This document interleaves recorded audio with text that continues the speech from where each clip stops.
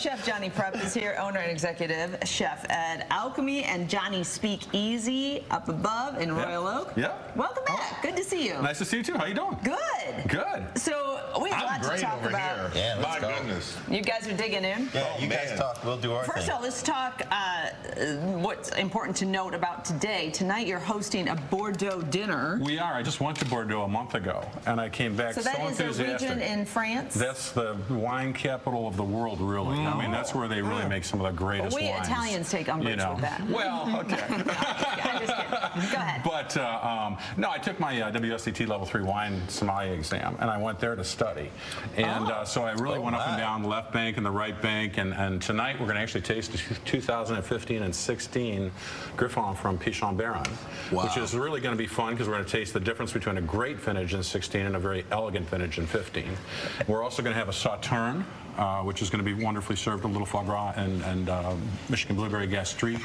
We're going to have a creme brulee. We have our wine expert coming in. Wait, there he is, Charlie. Did you pass your sommelier exam? You don't know for 10 weeks. Oh man. That's They make you wait, huh? Is that something? Charlie is excited to get in on this because he loves this Sauterne. Bordeaux, I think, is the best region in the world for wine. You were just there. It sets a standard. It sets a standard. And it is the standard. I mean, it's really where wine really started, I think. I mean, Cabernets and Merlots and right bank, left bank, and this. It's pretty cool. When you know it's nothing, a very you sweet bring wine. it in, It's a dessert wine, really. Or you can drink it. Chef, is this made from rotten grapes? Yes, it's called Noble Rot. Yes. Yes, it's called from Noble Rot. And what happens, there's a particular mildew that gets into the grapes, and it comes from the fog in the morning and sun in the afternoon, and it's perfectly healthy, but they actually let this mildew grow and rot the grapes, and then they use that concentrated sweet.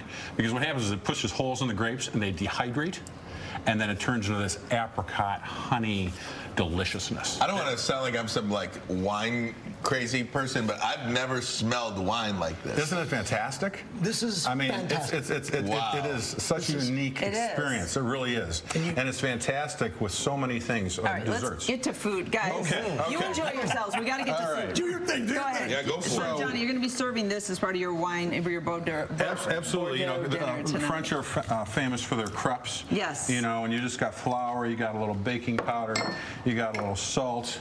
Ideally you're going to sift those together. You're going to mix that up. I'm going to get out of the way so you can keep making your crepes. Wow. Add our milk. Don't let Charlie take my plate, you guys. Basically, we're making a batter here, okay? So fast forward, since we talked a little bit about wine, here's my batter. I've got a little Teflon pan. It's really good to use a non-stick pan. You're going to heat it over kind of medium-low, and there's kind of a trick to it. You want to take it and put it on the outside, and then you want to twirl it like that. Oh. Because these are going to be really, what they really are is they're really thin pancakes. And you don't want them to be thick. It's like, here's a crepe, Yeah. So you want to be able to see your hand through the crepe. Oh, see okay. That? There you see go. That? See your hand through the crepe. That's how you can tell it's a good crepe. And they're really not hard to make. You just got to put them in a pan like this. The pan's a little bit hot. All right, then show us what you put inside. Okay, yeah, let's do that. I'll take care of this. I got you. Okay, be careful with that. All right. So what we're going to do is we got some, and you can pretty much fill these things with a lot of things. They're classically served also as desserts. But I've got some spinach and cheese and cream and Parmigiano Reggiano for the Italians here. And we got that. Oh, yes, and Parmigiano. Parmigiano. Reggiano. Exactly that. 2-year-old Parmigiano we use at our restaurant. Who's got the ziti? And you tuck that in there like that, and you really just bake them.